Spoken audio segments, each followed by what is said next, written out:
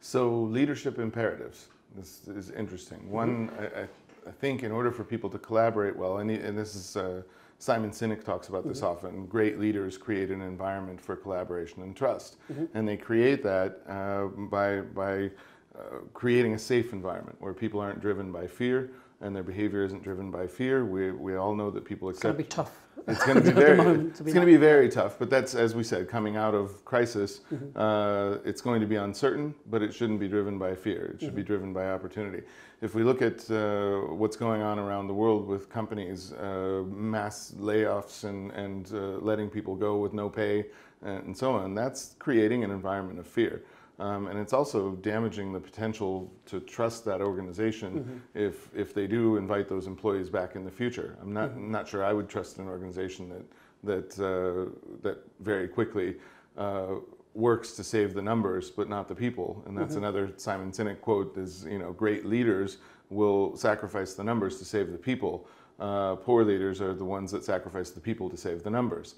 And I think this is a very telling time when the behavior of companies, how they behave in a time of crisis, will lead to the way they form relationships with people in the future and the environment that they're able to create. Yeah, so if we go into the fact that there is a crisis, there is chaos, it will settle down.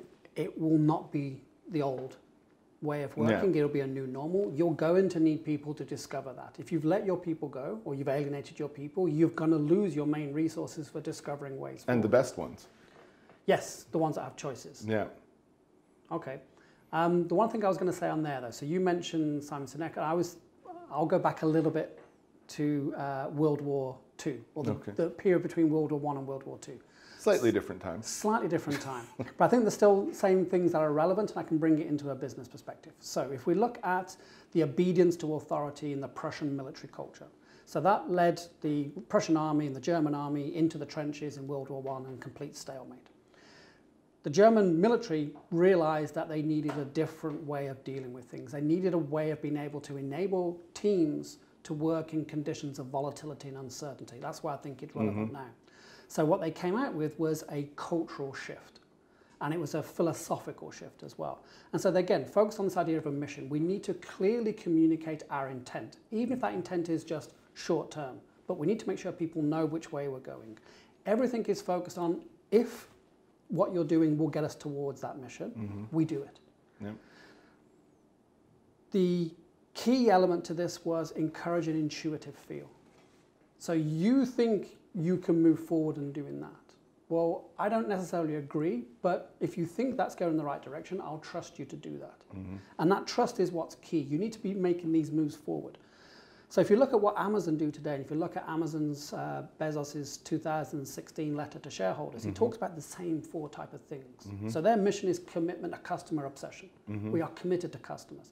Amazon are hiring people at the moment while other companies are going into business, but we're just out of business. We'll discuss that in a moment though. The second thing is the focus. Anything that you're doing that gets us towards customer focus, we'll support. The key thing though is intuition. You don't have to get everybody's agreement for doing things. They have an idea of disagree and commit. Because the leader can't know, and Bezos himself says, if I need to get everybody to get my authority, we're definitely going to be too slow to act. Absolutely. And in this environment, speed is going to be crucial. So you need to try things. Some things are not going to work, but you're going to discover new things, and you don't have to be perfect, you just have to be slightly quicker than your rivals. So they have this idea, they encourage intuition. That's trust comes from the three other phases. We focus, we have a mission that we're focused on, and we allow people to use their intuition towards it. That's possibly a model or a cultural model that organizations can be focused on now. Because that's a short term and medium term. That's not the long term. The long term, you're going to have to discover things. But in the short and medium term, that's a way of being able to move forward.